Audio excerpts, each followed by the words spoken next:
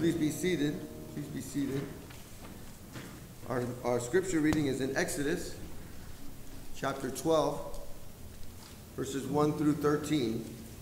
Exodus chapter 12, verses 1 through 13. And the Lord spake unto Moses and Aaron in the land of Egypt, saying, This month shall be unto you the beginning of months. It shall be the first month of the year to you. Speak ye unto all the congregation of Israel, saying, In the 10th day of this month they shall take to them every man a lamb, according to the house of their fathers, a lamb for a house. And if the household be too little for the lamb, let him and his neighbor next unto his house take it according to the number of the souls. Every man according to his eating shall make your count for the lamb. Your lamb shall be without blemish, a male of the first year. Ye shall take it out from the sheep or from the goats. And ye shall keep it until the 14th day of the same month, and the whole assembly of the congregation of Israel shall kill it in the evening. And they shall take of the blood and strike it on the two side posts, and on the upper doorpost of the houses wherein they shall eat it. And they shall eat the flesh in that night, roast with fire, and unleavened bread, and bitter herbs, and they shall eat it. Eat none of it raw, nor sodden, nor all of it with water, but roast with fire, his head with his legs, and with the purtenance thereof. And ye shall let nothing of it remain until the morning, and that which remaineth of it until the morning ye shall burn with fire. And thus shall ye eat it, with your loins girded, your shoes on your feet, and your staff in your hand. And ye shall eat it in haste. It is the Lord's Passover. For I will pass through the land of Egypt this night, and I will smite all the firstborn in the land of Egypt, both man and beast. And against all the gods of Egypt I will execute judgment. I am the Lord. Amen. Oh, I'm sorry, to 13. And the blood shall be to you for a token upon the houses where ye are. And when I see the blood, I will pass over you, and the plague shall not be upon you to destroy you when I smite the land of Egypt. Amen.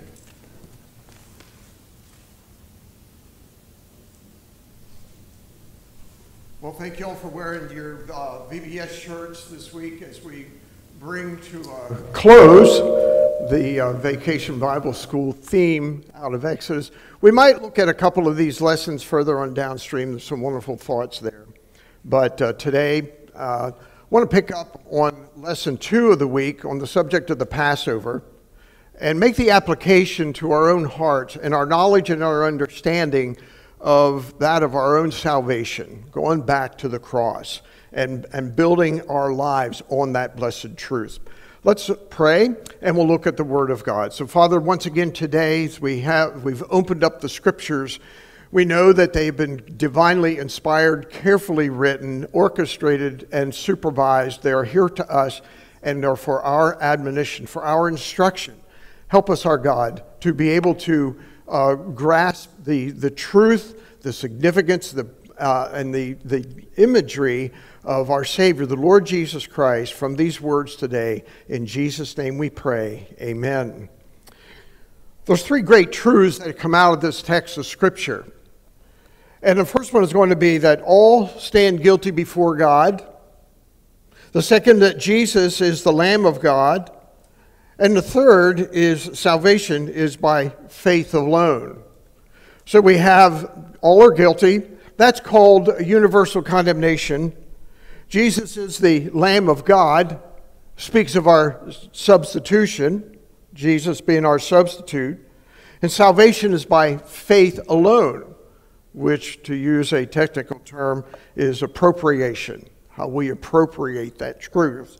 So these 3 ideas: condemnation, substitution, and then appropriation. Why look at it from a theological perspective here this morning? There's a whole lot of drama in the text, and there are many lessons, many thoughts that could arise out of this and take up the next couple of Sundays, but I would just like us to consider this. If I were to ask you, and you were given the opportunity to explain your salvation to a 5th grader, would you be able to do it in such a manner, succinctly, that they would understand what has to take place within their heart? In other words, being able to have a biblical explanation of what it is to be saved. So every once in a while I get to see, I get to look at all of the applications that come in for the school. Well, Miss Terry may look at credentials. I look at pretty much one section. Explain how you were saved. Explain your salvation. Because therein gives to me a knowledge base of whether or not that individual is invested in the Scripture, understands the terms of salvation, what it actually is to be saved, and for the most part, if they are saved or not. And I'm finding as time goes by, and it's just, it's like I don't have all the statistical data in the world to prove this, other than the fact of what I read. The information on that, with exception, gets a little bit thinner and thinner as time goes by. I trusted Jesus as my Savior, a one-liner. I know that Jesus lives in my heart. That's another phrase. I've been washed from my sin. You know, and maybe some of the times those statements are just for the purpose of abbreviation. But yet, on the other hand, can we give a detailed explanation as to how that justifies being saved? And that's what I want to look at. So one of the ways that I always like to present things is this. Can I clearly explain the gospel, the way of salvation, to a fifth grader? Because they're going to have all the questions, and you have to be able to answer them. You see, the foundational knowledge base for this very important idea of salvation, it's so critical to us. And there's reason for that. Number one, if we understand the Bible's teaching instruction on our redemption, our salvation, it provides us with a full assurance of faith. That is something that is needed, desperately needed in our lives. Because as time goes by, it becomes more difficult, and eventually when life is threatened, ministry is threatened, we have to have a full assurance of faith. And so Hebrews chapter 6, verses 17 to 20, we read about that, whereas as Paul writes to the Hebrews in that chapter, he explains to us the fact that in chapter 6, verses 16 to 20, we read these words. For men verily swear by the greater, an oath for confirmation is to them to end all strife, wherein God willing to be more abundantly to show unto the heirs of promise the immutability of his counsel, confirmed it by an oath, that by two immutable things in which it is impossible for God to lie, we might have a strong consolation who have fled to refuge to lay hope upon the hope that is set before us, which hope we have as an anchor of the soul. So one of the point of that is the knowledge of the details of our salvation, condemnation, substitution, appropriation, gives us a fuller assurance of our faith. It also provides us with courage and hope. In other words, we could say that we are persuaded. Romans chapter 8, verses 37 to 39. And in that section we read these words, nay, in all these things we are more than conquerors through him that loved us. For I am persuaded that neither death nor life, angels, principalities, or powers, nor things present nor things to come, height, depth, any other creature shall be able to separate us from the love of God, which is in Christ Jesus our Lord. So when an individual is locked in and he understands why he is saved, how he got saved, how that transaction took place, now we have persuasion. That is confidence. And that is courage. That gets hope. So number one, the full assurance of faith. Number two, we have a strong courage and confidence. We are persuaded that God will never leave us nor forsake us. And the third reason is that when we can explain our salvation with conviction. You see, if we're going to win anybody to the Lord, if we're going to win a fifth grader to the Lord, your neighbor, whatever it might be, you have to be able to speak in such a way that your words are convincing. That coming from your heart is a conviction that you know that you're saved and how you got saved. So we have to kind of like do away with, let's dispense with the one-liners. Just believe in Jesus. Or the other phrase oftentimes is just have faith. If you have faith, and a lot of times there's no object to that statement. There is no faith in or faith of Jesus. None of that is mentioned. So the new gospel has the language of expediency. Just believe, Jesus saves, God loves you, trust Him with all your heart. My insurance guy will tell you the same thing. Just trust the numbers, the economy will stabilize, just wait it out, have faith, have hope, continue your job, all of that. It's the language of the norm.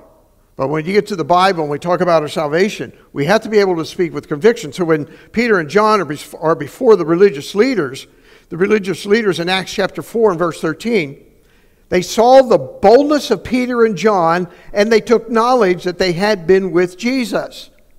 So while they said, speak no more, we're going to cut you loose this time, they went out and they spoke more, and they were arrested again. They were put into prison.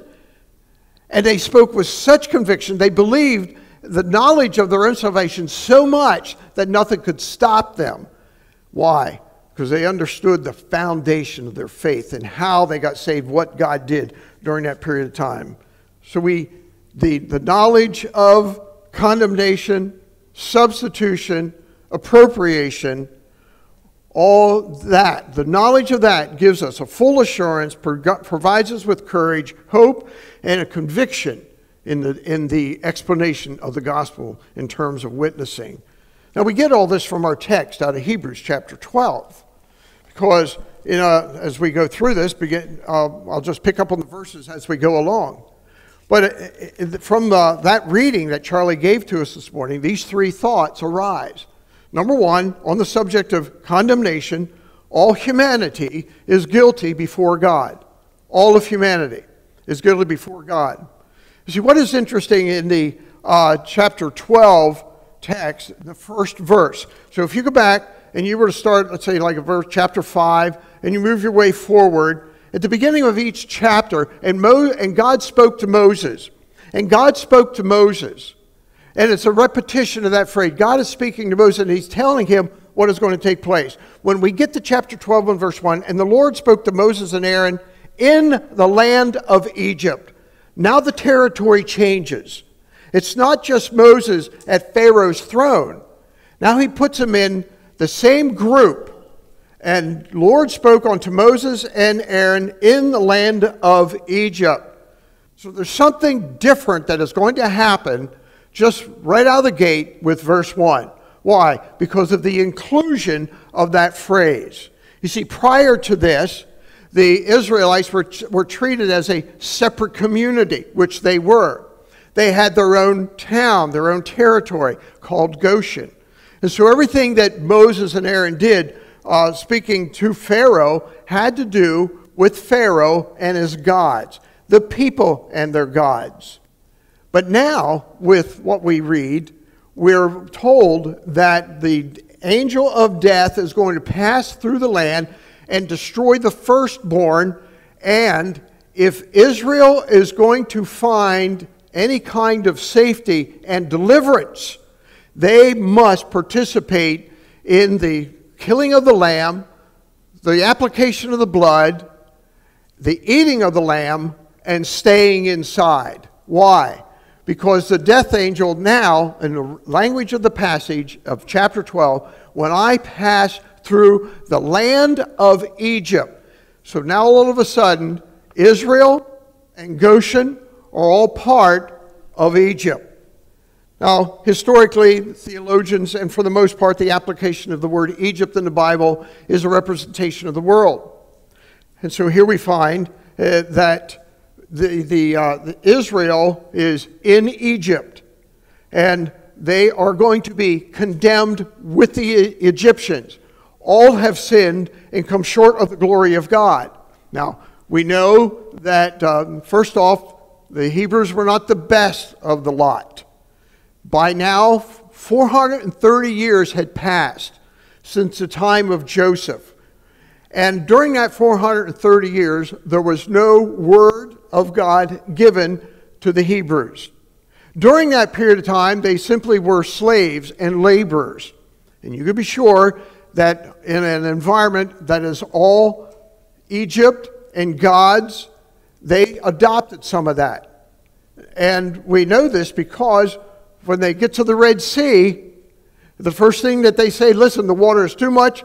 Moses, you brought us here to die. We told you this was going to happen. We should have stayed in Egypt. In other words, they were in love with the world. They were in love with Egypt. So part of this, when you look at it, why is God all of a sudden including Egypt? Because of Hebrews with Egypt, because they were pretty much like they were. And later on, when Moses is up on the mount getting the Ten Commandments, what happens down there at sea level? They build them a golden calf. And where did they get that idea? Because they brought that with them out of Egypt. And there was the mixed multitude that was with them that would also. So they suffered from the same sin of unbelief as what Pharaoh and his people did. So this is what we mean when we say all have sinned. There is this universal condemnation that was taking place. 9 plagues were designed to attack the gods, not the people, not even Pharaoh. God was showing his miracles in destroying their belief system. But when we get to the 10th plague, the god of the firstborn, the very idol that the Egyptians worshipped, and the fact that now it's going to be against humanity, the judgment of God against humanity itself is about to take place. And so Israel is part of that condemnation. They, however, are given the way of escape by the use of the lamb, the blood, and the Passover, and all of that would have to be taken place by faith. So that leads us to Jesus as the Lamb of God.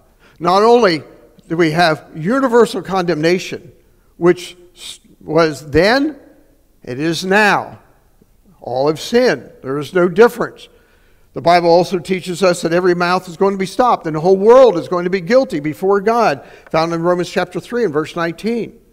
So all of that being said, what is the remedy? What is the way of escape?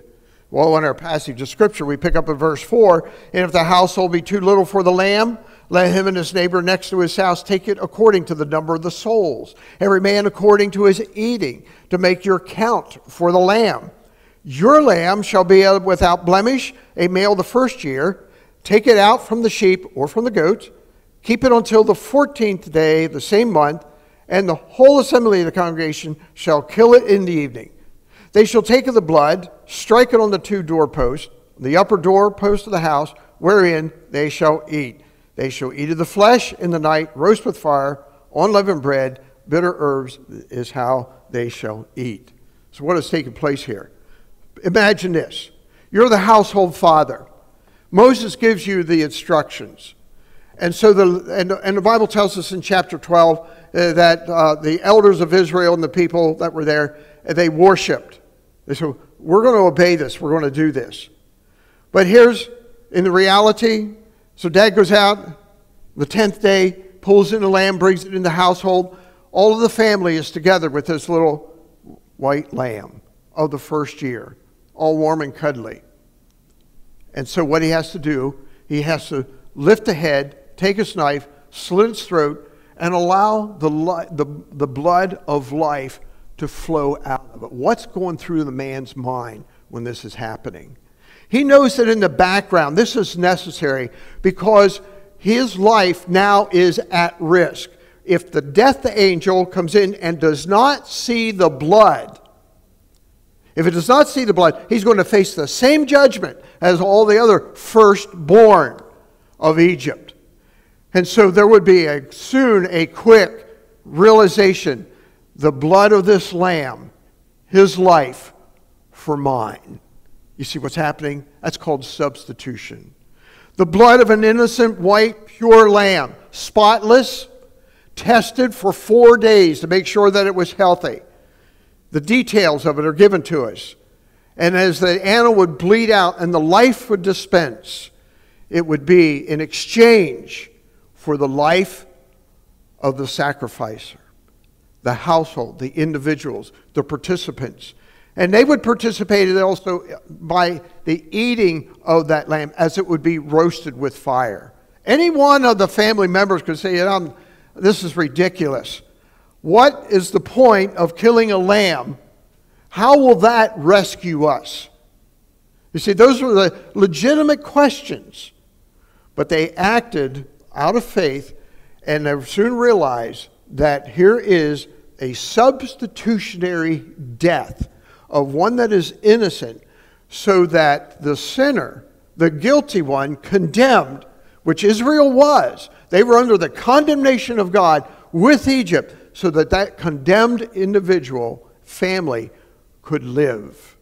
Now, you're seasoned saints. You know your Bible. But let me refresh your memory, because part of the problem that I think we face today is not being able to really textually explain what does the Bible mean by a substitute. See, this is a whole lot different than just believe, trust Jesus, come to know Him, let Jesus come into your heart.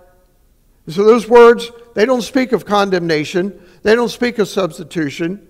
They lead us to the idea of faith and belief, but in what?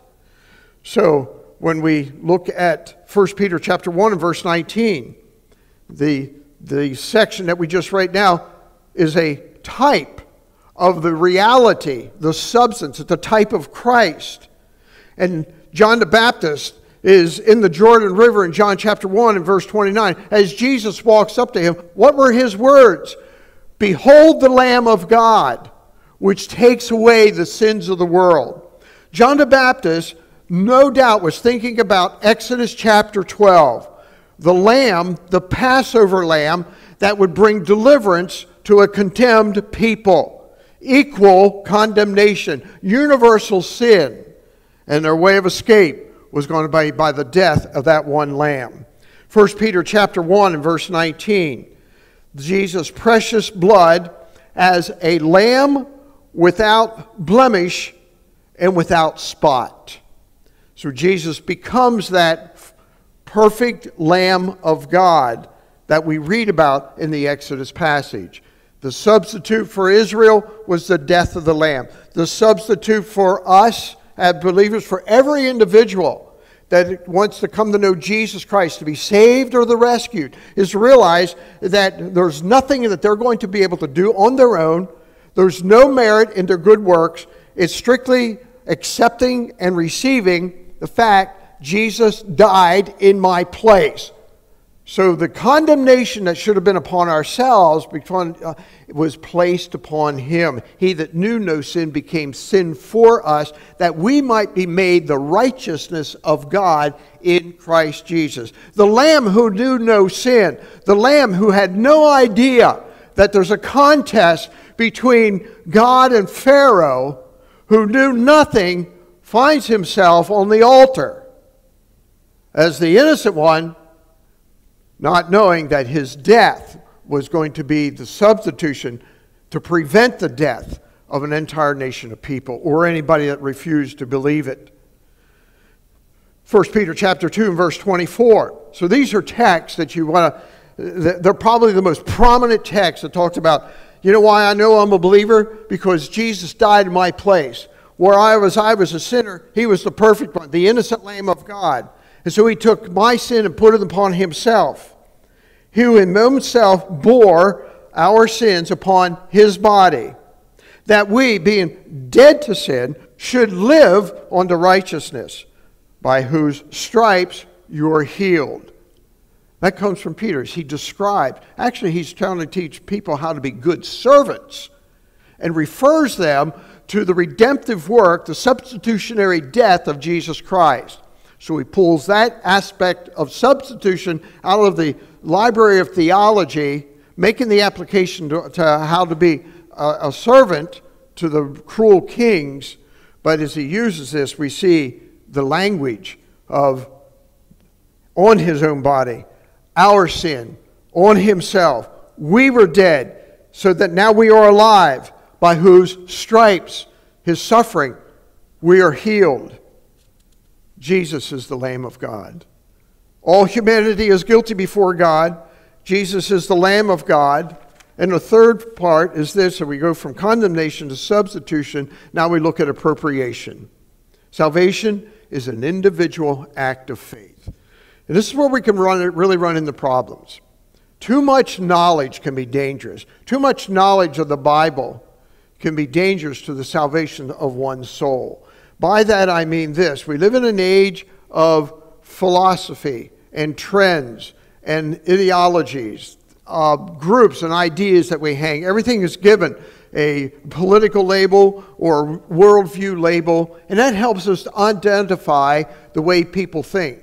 And some people will identify with Christianity, conservatism, the right wing movement, Tea Party, what have you, because it represents high moral values. That is not redemption.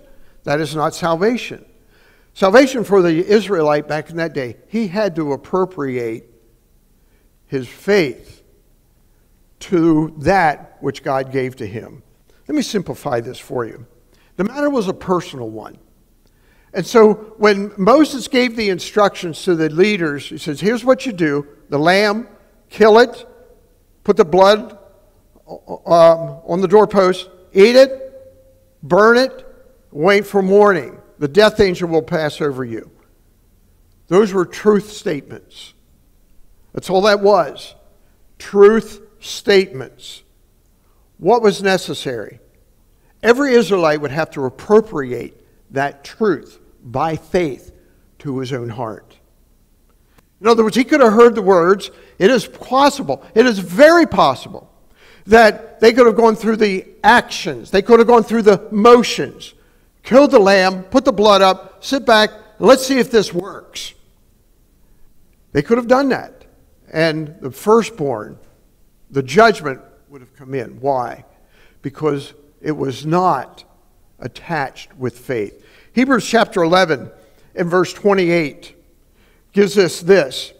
Through faith, Moses kept the Passover. So the first, right out of the gate on this, by faith, Moses kept the Passover.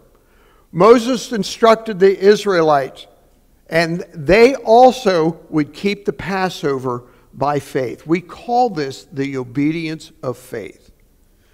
Truth without faith is dead. It will get an individual nowhere. Let me give you an illustration. We oftentimes have the sinner's prayer. Now, I'm not opposed to that. Here's the opposition. Here's where we have to be careful. If we're not careful, an individual can say the prayer and think that those words merit redemption. In other words, if it's not a prayer of faith, it is not saving faith. There is no saving benefit. An Israelite could go kill the lamb, put the blood up and all that, but not be rescued. Why? Because if it's not attached to faith, if there's no obedience in faith, you see, truth itself does not save. The knowledge of the Word of God, if you're here today and you've just been rich in Scripture, but you've never appropriated the benefits of Christ's substitutionary death to your life in a prayer of faith, I believe, I trust, I'm repenting, I surrender my life and I put it into the care of my Savior that He will keep me, then there is no saving faith. That is the great danger that we face today. You see, God was just asking the people in the simplicity of faith, do the sacrifice and believe that the death angel will pass over.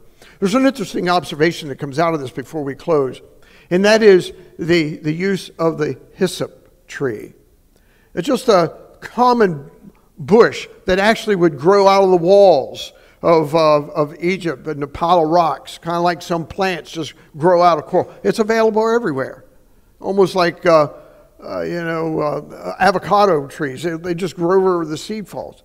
God used that to help the Israelites understand there's nothing elaborate about this. The common branch that is available to anybody can be used in that appropriation of your faith. You didn't have to go buy it. It was there. It was in their possession. It was at their right hand and at their left hand. And so the truth needs to be followed through with the obedience of faith. It's a case of we simply trust him. Why? We're all sinners, the need of salvation. God provided the way through the substitutionary death of Jesus Christ. And then we take that knowledge, we take that truth, appropriate it to yourself. I believe, I trust, because God said, whosoever shall call upon the name of the Lord, with the mouth confession is made in salvation, and with the heart man believes unto righteousness. The words and the heart come together with truth and faith. Condemned, rescued by substitution, and appropriate the truth by faith. I pray that all of us in this auditorium here today, we understand God's language of salvation. If you are saved and you know that, let this be the refresher course. Now I have a better understanding of what it is to be a Christian. And it gives us something to build on. Assurance, courage, boldness of faith. That's very important. It could be that you understand it, and that's good. But I just want us to have that blessed assurance that Jesus is mine, so that you can leave here today having that full persuasion. I know whom I have believed through Jesus Christ. So, Father, we pray that these words of the Scripture, the lesson that you give to us, as it points to Jesus, here we are today. We look to him for our redemption, our salvation. In Jesus' name we pray, amen.